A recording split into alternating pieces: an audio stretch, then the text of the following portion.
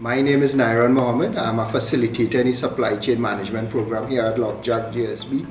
I have been lecturing for the past 3 or 4 years in this area, and I've spent the last 25 years in the private sector, mostly honing my skills in supply chain management, or the different areas that have contributed to supply chain management over the years. Supply chain management is about the management of relationships. It's about the relationships that a company has with its suppliers on the upstream side and its customers on the downstream side, and all the intermediaries that connect with the organization to deliver value to the end customers. One only has to look at the leading organizations in the world, and you will realize that companies like Walmart, Amazon, and so on are the best supply chain companies in the world, and there are a lot of lessons to be learned for us here in Trinidad to be able to adopt some of those strategies and add value to the end customer. Supply chain management, it's no longer the case where companies compete against companies. It is in fact that a company and its supply chain competes against another companies and its supply chain.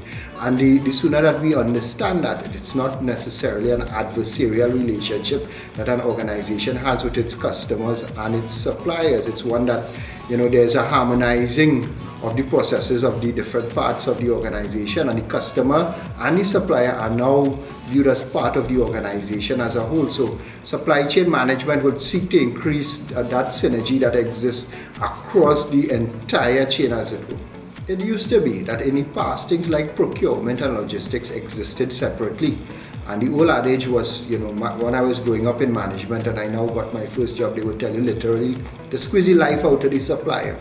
And at that stage, I didn't understand. I literally squeezed the life out of 2 suppliers, international suppliers. And the problem was, really, after squeezing the life out of them, who was I to buy from, basically? There was nobody. I ended up going to other suppliers and having to pay more. And that was a real issue because the suppliers were further away, the logistics were much longer in terms of the logistical span, and it didn't add value when I could have really worked together with my suppliers and be able to live a little more, add a little value to everybody's life.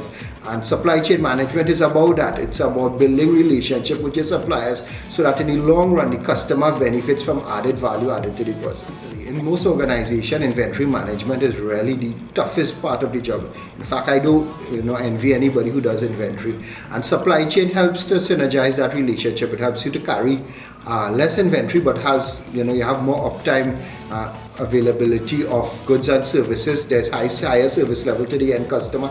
There's a continuity. You have less stockouts, meaning that you could supply the customer greater value in terms of his requirement and what he requires over the long run, and you don't risk your customers going to your competitors. Some of those customers will never return. So supply chain management helps synchronize that process. It helps to ensure that value is given to the end customer. In fact, the very concept of supply chain management is geared towards delivering of value to the end customer. The jobs that are available to individuals in organizations starts at the very lowest level in terms of people who require like inventory clerks, inventory coordinators, people in logistics, logistical clerks, logistical coordinators, inventory managers, logistics managers, supply chain managers. These are some of the jobs. And in fact, as soon as the government formalizes its procurement regulator, which is part of the procurement bill, there would be a positioning of those types of position in all the ministries, because there's a significant requirement for people who understand what supply chain management is all about and what are the various processes and sub-processes that go about enhancing the supply chain process. So Lockjack GSB International Diploma in Supply Chain Management, as advocated by the International Trade Center, to me is the top program that exists in supply chain management, even in Trinidad, and I would even say in the wider Caribbean as well. It's a 2-year program basically, as compared to CIPS, which could run you more than 5 years. In fact, so it moves progressively. In that it's a modular program. It builds upon the previous modules. So one module would build upon the learning of the other modules, and you go incrementally and the student knowledge base increases as we move on. So it really helps the students to basically crystallize his learning from a practical perspective and from a theoretical perspective as well, and helps him to pull together both aspects in terms of implementing in the organization. I would wholeheartedly like to recommend this program to individuals considering a future in supply chain management.